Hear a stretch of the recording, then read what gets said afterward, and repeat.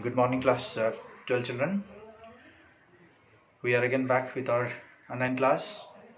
Hope you all are safe and fine. Today we'll take up the continuation portion of our English II play, The Tempest, written by William Shakespeare. We are already begun with the remaining portion, Act 4, Scene 1, in the play. And as we saw in the beginning, that Prospero rewards Ferdinand for he being successfully completing the task of piling the heavy logs, and in return therefore that Ferdinand showed, he is rewarded with the gift of his daughter Miranda in the hand of Ferdinand, however with a warning that Ferdinand should not violate the virginity of Miranda before they get married. Then we entered into the second part of the Act 4, Scene 1, where we saw Mask. And in this mask, we saw the entrance of the spirit characters headed by Goddess Juno, Goddess Ceres, and Goddess Iris. And as we know that Goddess Juno is the Queen of Heaven. She is a wife of great god Jupiter. She is followed by Ceres, her sister, Juno's sister, who is the goddess of agriculture, and Ceres is none other than Ariel, the dainty Ariel of Prospero. And then comes Iris. Iris is the messenger of goddess Juno, and she is also the goddess of rainbow. So along with these three godly characters, we also saw the entrance of nymphs, or watery creatures. There are reapers or harvesters or farmers. All these characters do make an entry in the scene in the beautiful attire as instructed by Ariel to them, because they are going to witness the small marriage of Ferdinand and Miranda.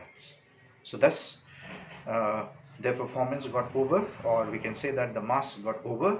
Now, what happens in the third section of Act 4, Scene 1? This is what we are going to see today, and hopefully we'll bring an end to our Act 4, Scene 1 in today's online class. So here we begin. So in our last portion, where we saw Goddess Juno, Goddess Ceres, and Iris disappear. Now, how does Ferdinand react on seeing the appearance of these characters and then performing the mask, and then within no time they disappear?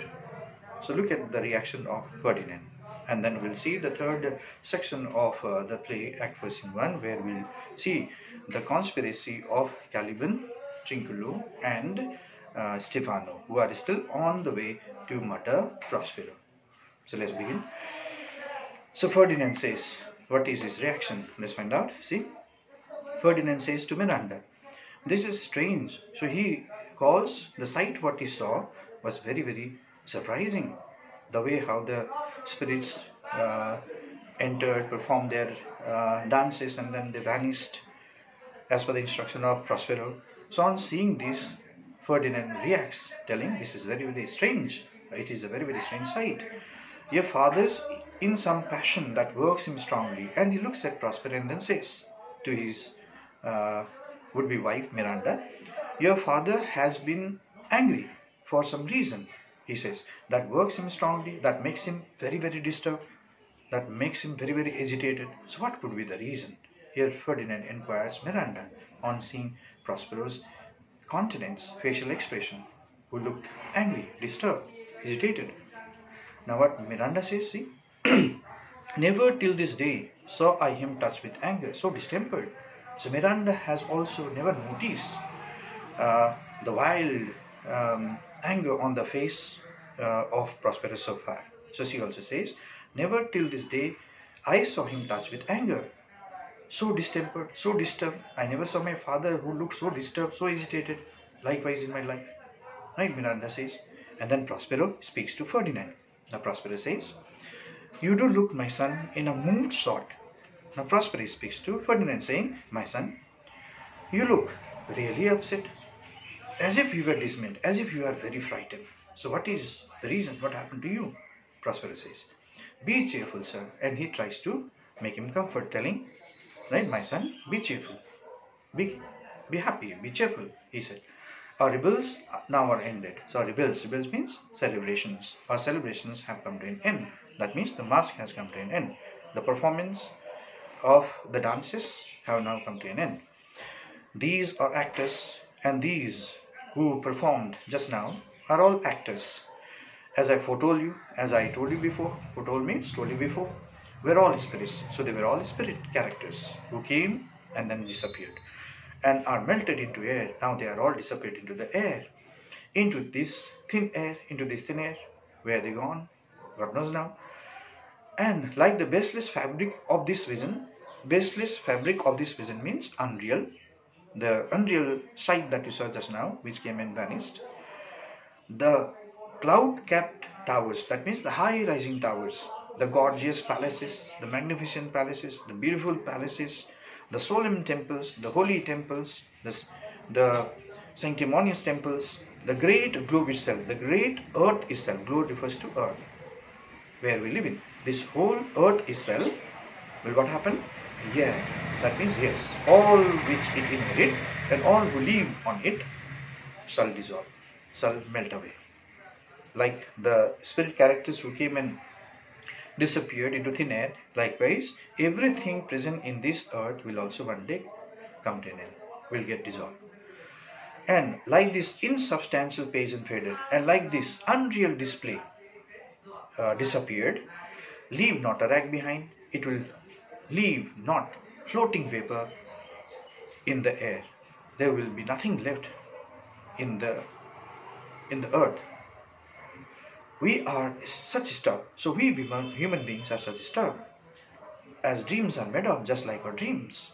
That we dream and we take it reality. And when we come to reality, then we understand that, oh, it was a dream. Likewise is the thing that takes place in this earth. And our little life is rounded with a sleep, and little life is completed with a sleep. Our little life is completed with a sleep. Sir, I am vexed. And then he says, Prospero to Ferdinand, sir, I am troubled. My son, I am okay. Vexed. Vexed means troubled, disturbed. Bear with my weakness. Have patience with my weakness. My old brain is troubled. My old brain is now disturbed. I am too old a man now. Who is disturbed, he said.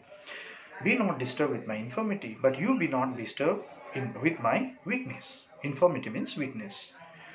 If you be pleased, if you wish, retire into my cell. Now you can go into my cave and take rest. And there repose and take rest. Repose means take rest. A turn or two I'll walk to still my beating mind. I'll take a turn or two walk out here to calm my disturbed mind. Beating mind means disturbed mind. I just want to take one two walks here, so that I can become normal. I can calm my disturbed mind. So you both can retire. Ferdinand and Miranda, both of them say together, we wish your peace. So they speak together saying, Father, we wish your peace. And then they exeunt. They take leave. They enter into the cave. Prospero then says, come with a thought. I thank thee, Ariel, come. Now, it was pretentious of Prospero to act likewise, because he was wanting to have Ariel come in front of him and give him the rest of the work that he would want to give it to him. That's why he wanted the clearance of Ferdinand and Miranda. So Prospero then calls Ariel, come quickly, my dainty Ariel, my favorite Ariel, come, I have a work for you. So enter Ariel on the call made by Prospero. Ariel then says, thy thoughts I cleave to. That means I am ready to obey your orders. I am ready to obey your commands. Master, what is it? What is thy pleasure? What is that I have to do? Prospero says, Spirit, we must prepare to meet with Caliban. So we must prepare. Prepare means get ready. Now we must get ready to meet Caliban. Here Prospero says. So now we can understand why is Prospero agitated. Prospero is disturbed because with his magical knowledge, he saw and understood the approach of Caliban with his associates Trinculo and Stefano to murder him. That's why he wanted Ariel to be assigned with some work. Now Ariel then replies, "Hey, my commander." That means, "Yes, my master, I'm ready. Let's go. When I presented Ceres, I thought to have told thee of it, but I feared lest I might anger thee." And then Ariel says, "When I presented," that means when I introduced myself as Ceres, as I already said in the mask, Ariel was Ceres. The character Ceres was played by Ariel. So he told now, "When I presented Ceres, when I introduced myself as Ceres, I thought to have told thee of it." So I thought of telling you about Caliban and his associate. But I feared, but I was frightened, lest I might anger thee. Lest means otherwise I would make you angry, because you were in a jubil mood, you were in a happy mood, you were in the mass celebrating the small marriage of Ferdinand and Miranda's. So how could I disturb you? So I thought not to disturb you. So I did not say anything. Here Ariel told his master Prospero. Then Prospero says, "See again, where didst thou leave these varlets?" Then Prospero says, "Now you see, where did you leave these varlets?" Varlets means rogues, scoundrels, mischievous. Where you left these scoundrels, these rogues, these varlets. Who are these? These are Caliban, Stefano, and Trinculo. Prospero asks. Then Ariel responds, "I told you, sir, they were red hot with drinking." So Ariel says, "I told you, sir, these characters were red hot with drinking. They were fully drunk. They had become red because they were fully drunk. So full of valor, but they were full of courage, that they smote the air." That they smote. Smote means they were beating the air. That they were challenging the air, the wind, for breathing in their faces, because the wind was blowing on their faces. So look at the funny thing that these valets were doing. The wind was blowing on their faces, and they were angry. They were dead drunk. They did not know what they were doing. So they were challenging the wind. They were challenging the air and beating in the open air. Yet always bed the ground for kissing of their feet, and they bed the ground also because they were walking on the ground, and they feel that the ground is kissing their feet, and they were beating the ground. Yet always bending towards their project. So their act was of madness. What Caliban and his associates did, that was an act of madness. They were beating the open air and they were beating the ground. See, yet always bending towards their project, but they were kept on. They were in their mind to murder Prospero. Then I bet my tabor. Then seeing this, Ariel, he started beating his musical instrument tabor. Tabor is a small drum that he started beating, at which, like unbacked calls, on listening to his drum beat, at which, like unbacked calls means young horses, they pricked their ears. The three of them pricked their ears to listen to the music, to this invisible music, advanced their eyelids, and they raised their eyelids. They wanted to see who the drummer is. Lifted up their noses. They even began to smell. As they smelled music, because they thought that they would know the musician, so they began to look here and there to find out who the drummer is. So I charmed their ears. So I cast a spell on their ears. That means Ariel did magic, mbozambo, on their ears. That calf-like my blowing followed through briars, sharp phrases, pricking rods, and thorns. Then what did Ariel do? Ariel applied magic on their ears. That just like the calf, baby cow, follows the lowing of the mother, likewise the three of them followed the music played by Ariel. Through briars, that means through all difficulties. No doubt the difficulties came on their way, but they tried to cross the difficulties. Sharp phrases are the thorny plants. Pricking grows are the shrubs. And okay, thorny plants. So they did not hinder the sharp phrases, thorns did not hinder the walk of the three, Caliban, Stefano, and Trinculo, because they were magically charmed by Ariel, who entered their frail sins. So who which pierced their weak legs. As the three of them walked over the thorny bushes, the thorns pricked their weak legs. At last I left them in the filthy mantle pool beyond your cell. And where did I bring them? I brought them in the filthy mantle pool. That means they were immersed in the dirty, weeds-covered pool that was beyond, that was at the back of Prospero's cell.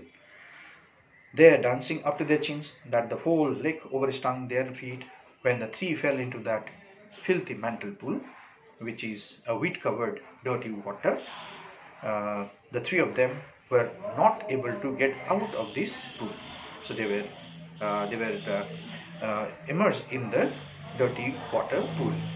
That's what here Ariel reports, where he had left the three of them, and tells, briefs out Prospero about this. Then Prospero compliments Ariel.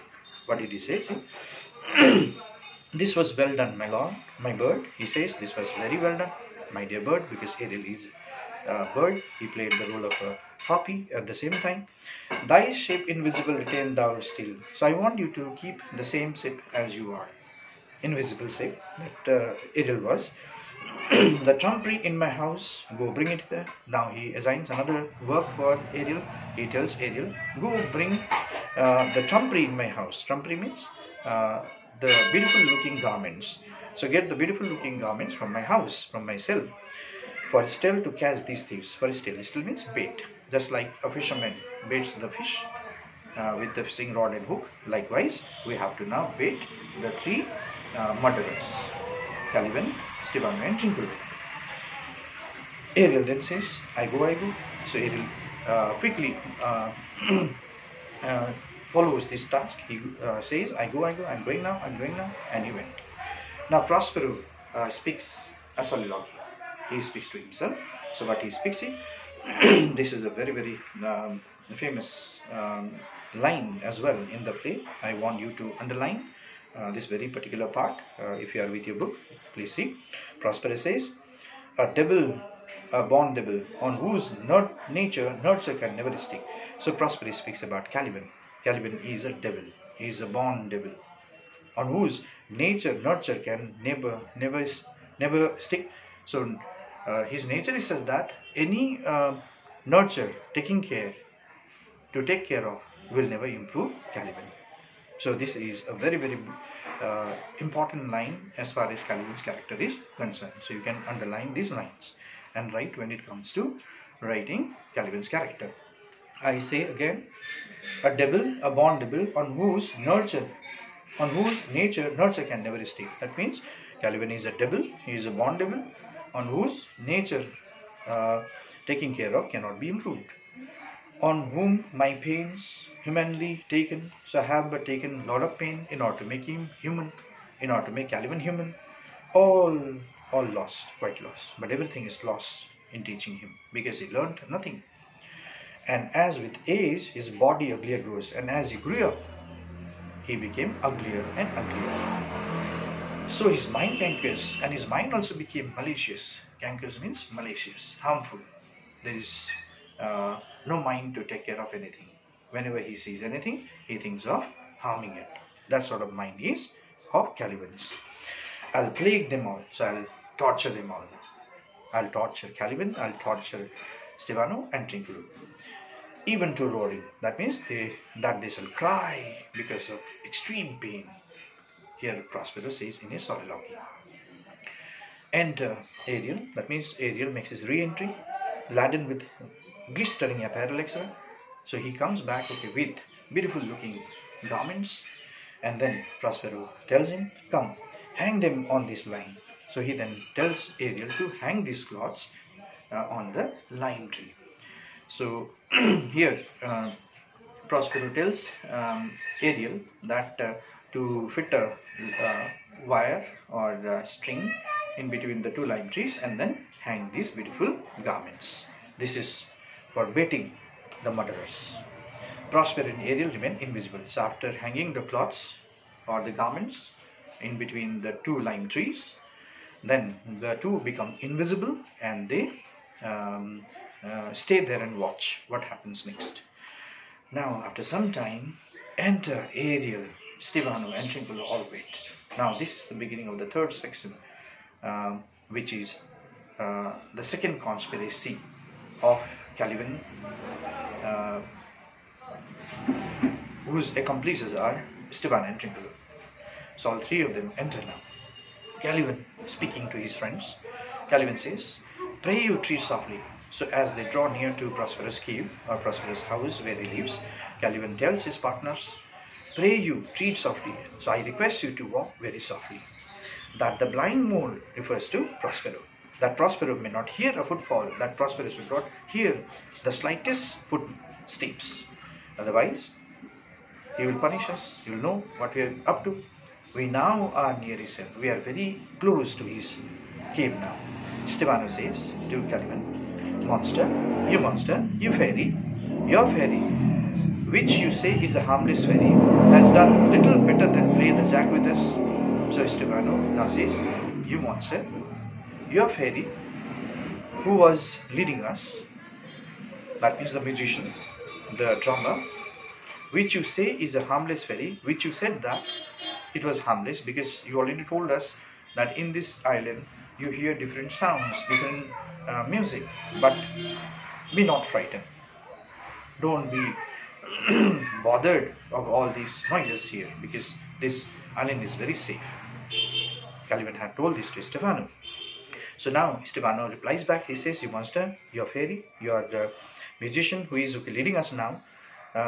You said that is harmless, but you see what he has done to us. He has played a joke on us. He has played naughty on us, because where we are now, we are fallen into the we are driven to where God knows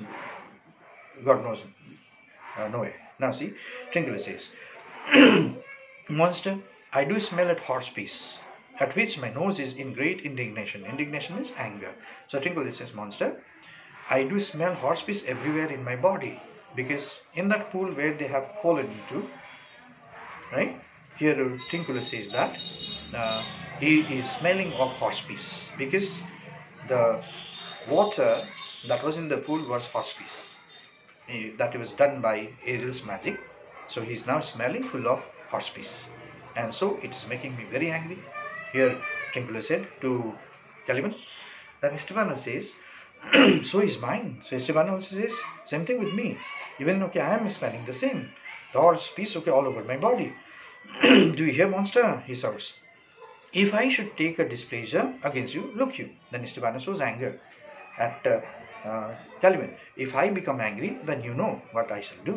So he threatens. Trinculo says, "Thou wert but a lost monster." Then Trinculo cracks a joke on it. And if really Stefano gets angry, "Monster, you're gone. You're finished," he tells. Then Calvin says, "Good my lord, give me thy favor still. So give me your favor to enjoy for some time. Have patience." Right, be patient, have patience, he said. "For the prize I'll bring thee to, for the reward I'm bringing to you, so woodwing this mischance will make you forget all these bad happenings, this sad happening, this mischance where we have fallen into. You'll forget everything. Therefore speak softly." That's why you speak softly. "All hushed as midnight is, so let it be silent like midnight." Here Calvin says, suggests his friends. Trinculo says, "A means yes, but to lose our bottles in the pool. But we have lost the very precious thing we had, that is the wine bottle. We lost it in the pool." Right? That's what here Trinculo says. So it's a great misfortune with us to having lost the wine bottle. Then Stefano says, "There is not only disgrace and dishonor in that, monster, but an infinite loss." So Stefano says that is not only disgrace and dishonor in having lost the bottle, but it is an infinite loss. That means the loss of wine bottle is, or you can say, cannot be calculated. It cannot be calculated.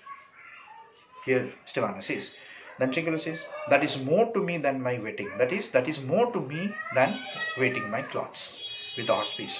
Yet this is your harmless fairy, monster. Yet you call this fairy harmless. Here Trinculo said, fairy is Ariel here.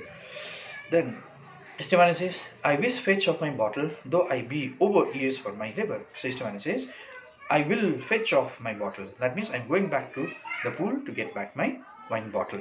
Though I be over years for my labor. That means even though I am to dip inside that horse piece, right, up to my ear height to get that bottle out.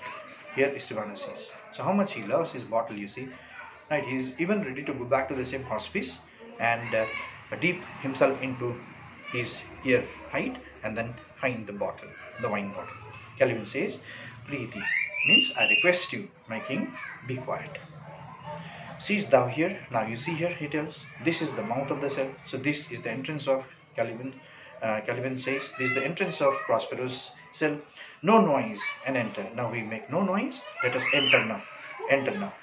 Do that good mischiefs which may make this island thine or own favor forever. So do that good mischiefs. Do that good naughty which may make this island thine own forever, which will make this island yours forever. And I, thy Calvin, and I, your Calvin, for thy foot liquor, right? It will, I'll become your servant, I'll become your slave, I'll become your foot liquor, right? Here Calvin shows the future of Stefano, that he shall become the king once you enter this cave and finish Prospero, and I will become your servant, right? So here Calvin wanted to exaggerate Stefano to come into the murderous action. That was what he is wanting him to do it. Then Stefano says, give me thy hand, so let me have a handshake with you. I do begin to have bloody thoughts, and he says, now I am going to have murderous thoughts in me. I want to murder now. Here Stefano says, and then Trinculo says, O King Stefano, O peer. O peer means, oh my dear friend. O worthy Stefano, look what a wardrobe here is for thee, and look what a wardrobe means. The almirah of cloths is kept for you here. So meanwhile Trinculo's eyes fall into the hung cloths, the beautiful apparels, in order to bait the three of them. So Trinculo's eyes fall on these beautiful cloths, and he showed to Stefano, look here how beautiful these cloths are. Calvin says, let it alone, thou fool, it is but trash. But Calvin tries to divert the attention of Trinculo's and Stefano's towards murder. So here Calvin says, leave it alone, let it be. You fool, it is but trash, it is worthless thing, it is worthless stuff. Right, leave it. Here Calvin says, because right now we are on the way to murder, let's carry on with it. Forget about what is in the middle. Here Calvin says, Trinculo says, oh monster, we know what belongs to a frippery. Frippery means this is second-hand shop or second-hand clothes. So Trinculo says, oh monster, you don't know the value of second-hand clothes. That means Trinculo has been wearing so far the second-hand clothes, and he likes wearing second-hand clothes. So on seeing the cloths hung there, here look at Trinculo's mind got diverted towards them, and thus Trinculo says, we value the frippery. That means we value the second-hand clothings. He takes a robe from the tree and puts it on, and he soon takes one garment from there, and then he wears, right? Oh King Stefano, and becomes very happy, and happily shows it to his friend, his partner Stefano. Look at me, he says. Oh King Stefano. He has already assumed Stefano as the king of this island.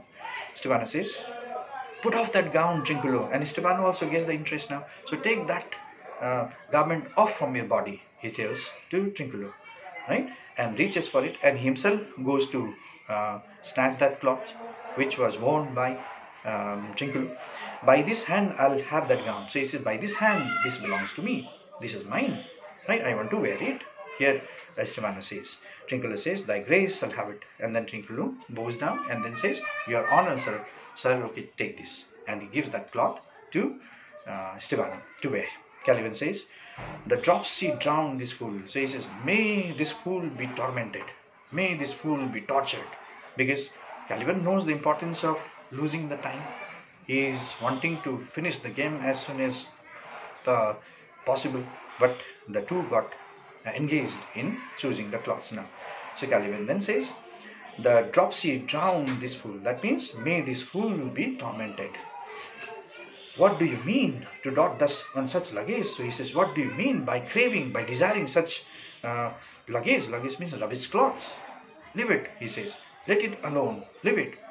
and do the murder first. Let us be on with the murder. Let's first kill Prospero.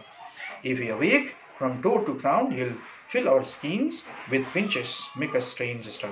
If he awake, that means if Prospero is awakened, because they assume that Prospero by now would be sleeping, having his siesta. That was the habit of Prospero, right? So if he awake, from toe to crown, from head to feet, he will fill our skin with pinches. So he'll be using his goblins, urchins, all those tiny creatures to pinch us all over body and make us strange stuff, and he will make us miserable. Our condition would be very bad. Here Caliban says. Stefano says, "Be you quiet, monster." But Stefano did not listen to the warning of Caliban. He says, "You be quiet, monster. Mistress line, is not this my jerkin?" And then Stefano speaks to Trinculo, right? He says, "Mistress line." He looks at another cloth and says that, "Is this not my jerkin?" Jerkin means jacket. "Is this jacket not mine?" He says. Removes it from the tree, and he removes from the tree, the lime tree. Now is the jerkin under the line, and he says, "Now I have taken out the jacket from the tree. Now it belongs to me. Now, jerkin, you are like to lose your hair and prove a bald jerkin." And then he says, wearing it, "Now I'll wear this jacket, and then I'll keep wearing it for long time till the color fades. I'll not open it." Here Stefano says he liked this jacket so much. It means Trinculo says, Do. That means I agree. You look very good. We still by line and level and like your grace. And he says, we still in a very systematic way as it pleases us. Here Trinculo says, right? Then Stefano says, "I thank thee for that jest." So I thank thee for that joke. Here Stefano says to Trinculo, "Here is a garment for it, and here is a garment for you as a reward, because you have spoken a very good thing." Right? He takes a garment from the tree and gives it to Trinculo. So he takes another garment, another cloth from the tree, and gives as a reward to Trinculo for having spoken such good phrase. Then he tells, "Wit shall not go unrewarded while I am king of this country." And he says, "A witty remark shall not go unrewarded." That means any witty remarks whoever says will be rewarded when I am the king of this island, he says. Still by line and level is an excellent pass of pate, and he says still by line and level is an excellent use of stroke of wit. Here Stefano praises Trinculo's intelligence of using the phrase, and so he gave one a garment as a reward to him. And then he takes another garment and gives it to him. He takes another garment and gives it to Trinculo. He is highly pleased with the phrase that Trinculo used. "There is another garment for it," he says. "There is another reward for you. Take this too." Trinculo then says, "Monster, come put some line on your fingers and away with the rest." And then Trinculo says, "Monster," he calls Caliban, "come put some line on your fingers." That means you also pick some of the cloths hung out here and away with the rest, and you take the rest of them, he says. Yeah.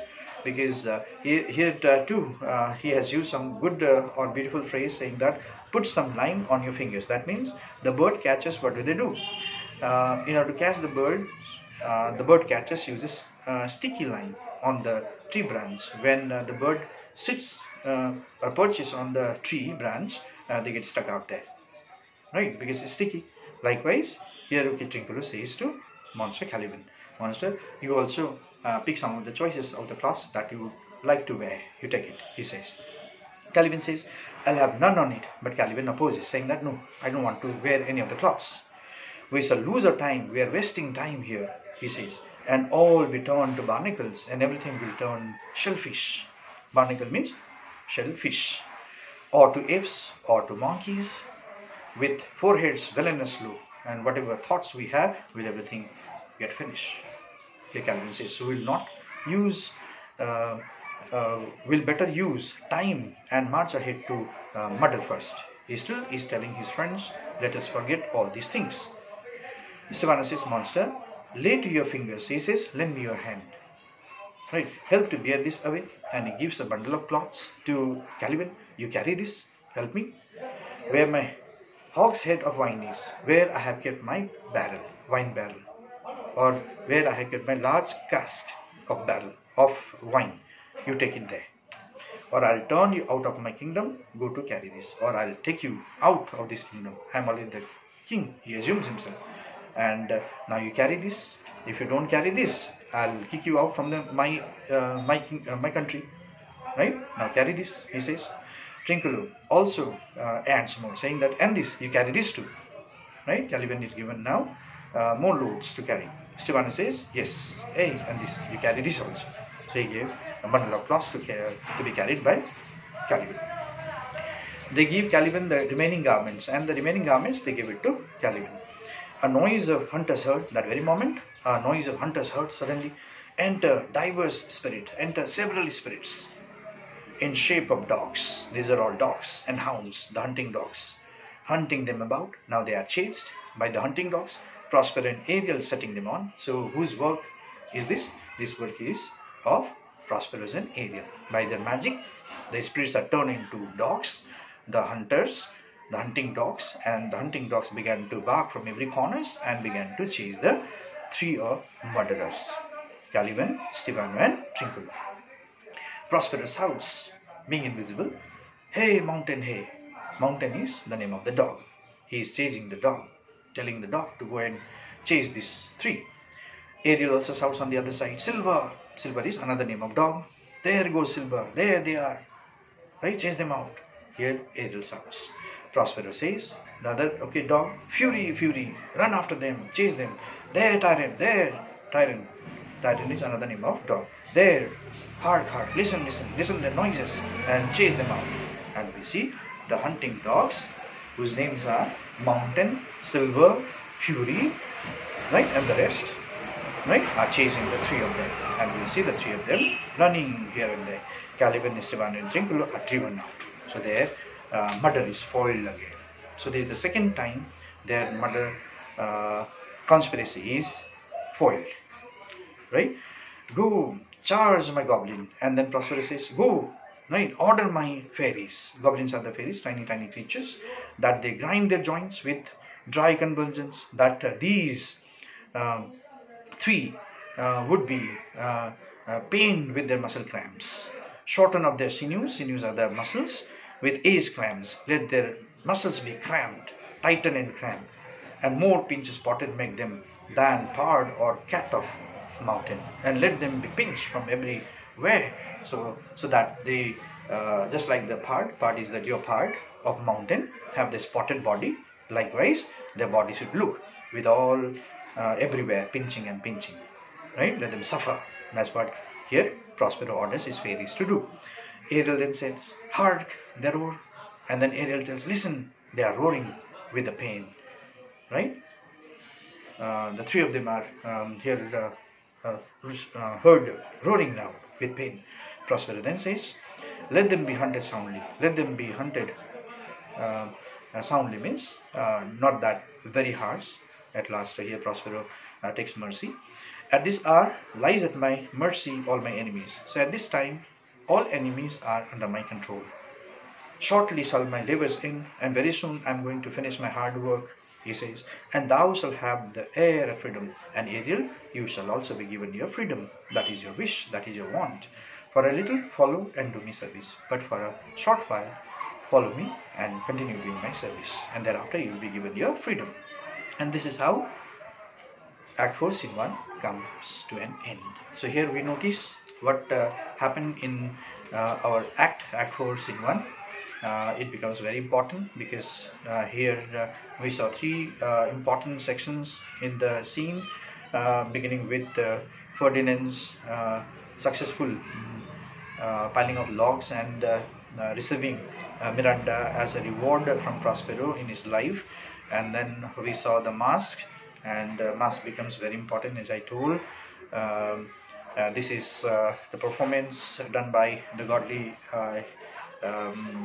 characters, which included goddess Juno, goddess Ceres, and goddess Iris, being accompanied by reapers, nymphs, harvesters, etc. And after the disappearance of the mask, we saw Ferdinand's reaction to what he saw, and then Prospero, sensing that he has forgotten a very important thing, about the conspiracy of Caliban and his associates. So he lets Ferdinand and Miranda go inside the cave, and thereafter calling here again Ariel, his dainty Ariel, his favorite servant, he then assigns him the task of bringing the three to him. And we saw Ariel had already done his work of putting them into the filthy mental pool, and however they came out of it, they were already drenched in the horse piss, having lost their wine bottle, and they're on the way to murder Prospero. But Prospero and Ariel have already planned to bait these conspirators. So he hung the beautiful clothings and then diverted their mind of murder, or taking some more time to come to murder. And when they were choosing the best class house for themselves, Ariel and Prospero instructed the servants, the spirits, to become dogs, and then chase these three out. And hence the Act 4, Scene 1 comes to an end. So this is what we have ended our Act 4, Scene 1. Now we are left with only one more Act 5, Scene 1. So that is a very short act. So I feel it's better we continue, or if there is any changes, we'll again go for the next. So thank you so much. Hope you understood what was explained today.